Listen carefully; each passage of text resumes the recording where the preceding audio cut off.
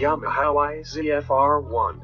In recent years it seemed that the decline of the supersports market, as motorcyclists have turned to adventure bikes and other less high-performance alternatives, might result in some Japanese firms abandoning the sector altogether. Yamaha's launch of a new, race-developed YZF R1, a successor to the famed 1998 model of the same name, is an emphatic statement to the contrary. Indeed, the new R1 is more like Valentino Rossi's YZF M1 Moto racer than any of its predecessors. Yamaha's research showed that riders who continue to buy supersports bikes tend to be hardcore enthusiasts who use their bikes on a racetrack. Hence the decision to shift the emphasis from road to circuit performance, and base this R1 not on the previous model, but on the M1 racer. With a maximum output of 197 bhp, and weighing 199 kilograms with fuel, the Yamaha has a power-to-weight ratio fractionally higher than that of BMW's class yardstick, the S1000RR. Equally importantly, the R1 incorporates an M1-derived electronics package that is arguably the most sophisticated yet on a production bike. Yamaha's system is based on a device called an inertial measurement unit which, like those used by BMW, Ducati and KTM, uses gyroscopes and accelerometers to track movement more than 100 times per second. This allows a more refined traction control system, a separate slide control for limiting rear tire movement on acceleration, plus an anti-wheelie system.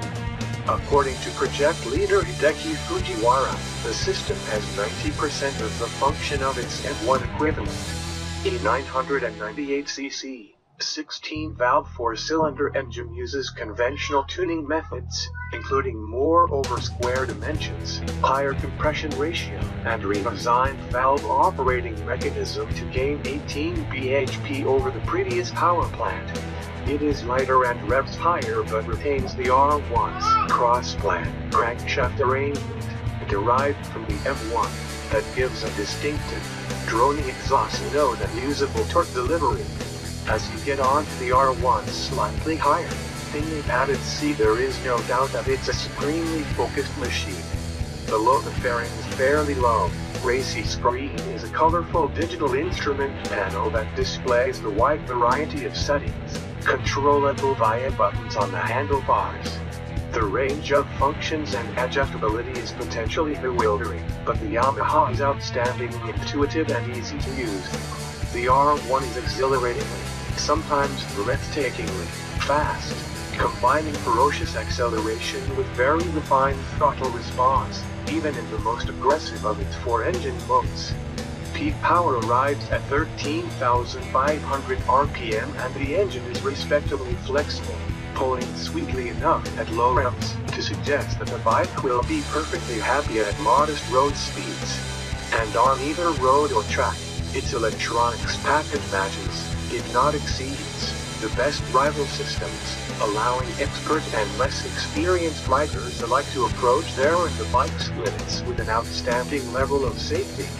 The gearbox's quick shifter lacks the downshift facility of its BMW and Ducati rivals, but in every other respect the R1 is outstandingly rider-friendly. Its chassis, based on a new aluminum frame and suspension parts, is equally capable, taut, light and supremely agile. I didn't find the bike cramped, despite being tall. It's firmly suspended, superbly well braked. The ABS system links front and rear discs, depending on the bike's angle of lean, and effortlessly controllable.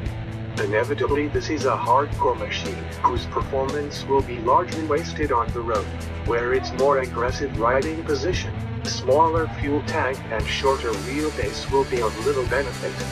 But those electrical systems will be useful everywhere, and help justify a £14,999 price that's as competitive as the Yamaha's performance.